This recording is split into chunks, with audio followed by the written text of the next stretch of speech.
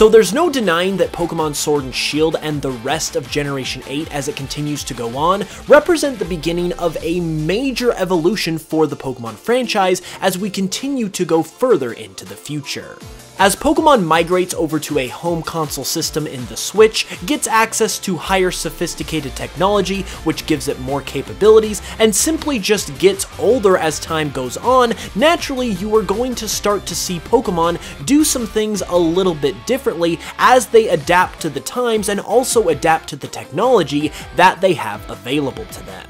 And it is with that being said that today I wanted to go ahead and talk about 5 major changes to the Pokemon franchise that we could very well see sometime in the future. Now, there is no real telling at what point we will see these things happen, or if we will even see them happen at all. But nevertheless, with the evolution of the franchise taking place right before our eyes, it is very possible that each and every one of these things could indeed happen in the very near future, or maybe somewhere further down the line as well.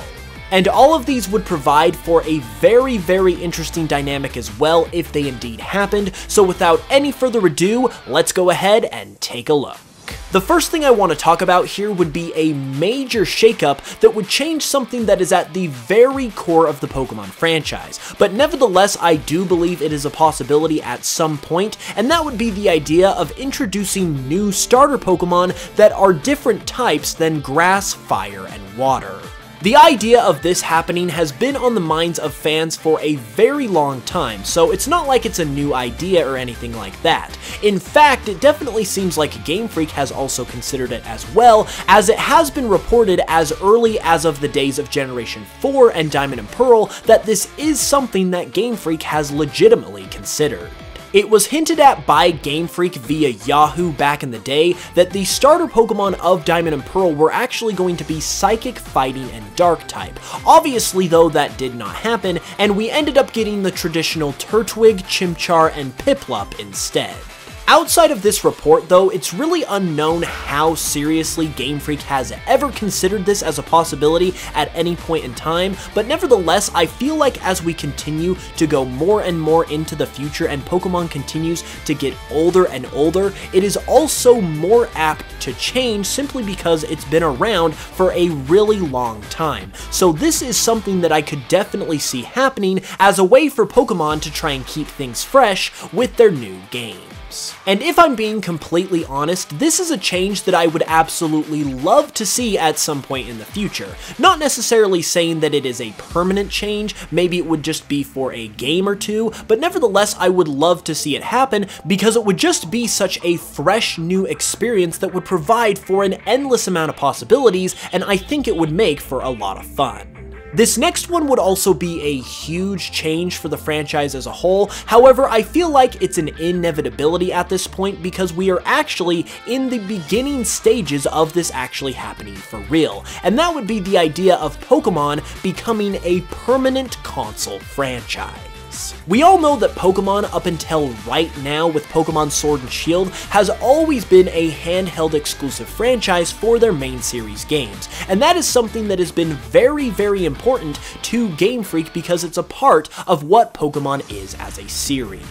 However, with the onset of the Nintendo Switch and Nintendo really not making a dedicated handheld system, instead opting for a single hybrid system that can play both on the go as a handheld and as a console on the TV, Game Freak was left with really no choice but to develop the main series Pokemon games for this console. And honestly, for Game Freak, it really is the best of both worlds because they get to maintain their handheld roots with the Switch, but also at the same time they get to dip their toes into the water of what Pokemon could be like as a console franchise where you can play it on the TV with access to a lot more graphical power and capability on a more powerful system like the Switch. But even if they are split down the middle with their console versus handheld experiences at this point, as we move into the future and we continue to get more consoles from Nintendo, I just feel like when it comes to where the future of Pokemon lies, the classic phrase, once you go black, you can't go back, becomes very applicable. However, this time it is in the case of home consoles. Regardless of what Nintendo ends up doing with their future consoles past the Switch, I just don't see any way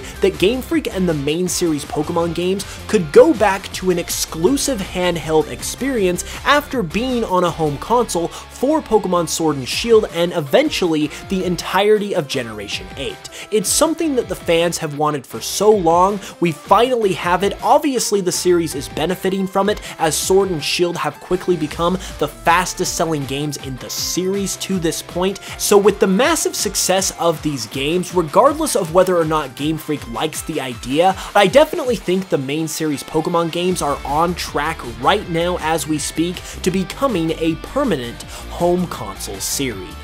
Another thing that I think the Pokemon series is going to grow into as time goes on that is started with this generation in Generation 8 is eventually becoming a series that is known for being completely open world. We saw the beginnings of this with the Wild area in Sword and Shield. It's already progressing more towards that with the Sword and Shield expansions having their areas completely open world in their entirety, and eventually we're just going to continue to grow until we get to the point where we have a Pokemon game that is completely utterly open world and is completely seamless. I really don't think it's a debate at this point based on the way the Pokemon games are already progressing right in front of us, and I feel like eventually within the next 2 to 3 years, we are going to see a Pokemon game that is completely and utterly seamless, and at that point, I feel like that's going to be the new standard for the franchise. This next one I definitely feel like is a possibility within the near future,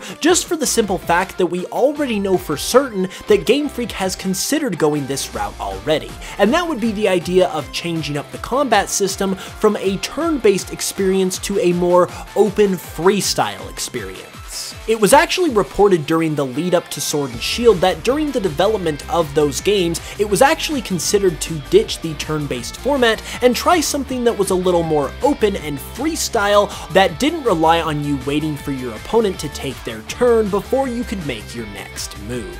Additionally, this was also rumored during the earlier days of the lead up to Sword and Shield's launch, so with all of this knowledge that this is a legit consideration within Game Freak itself, I really do feel like this is another one of those evolution type things that even if it only happens for a game or two and it's not a permanent thing, I definitely feel like it's something that Pokemon is going to try at some point in the future. And I could actually imagine this style of gameplay working similar to how Pokémon Tournament works, for instance, where once you entered into a battle, you would actually get to take control of your Pokemon and play as them in a more real-time style battle, where once again, you're just trying to get your opponent's HP down to 0, and you really don't have to wait for them to make their next move.